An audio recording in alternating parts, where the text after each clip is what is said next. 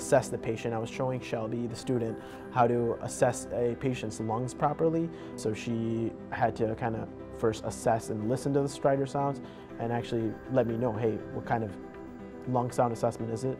Okay, I'm just going to take a listen. Can I pull down your rope? I have to go in knowing all my prep work, and so it's basically like using your knowledge that you've taken from the classroom and applying it in the lab in order to apply it later in a clinical setting.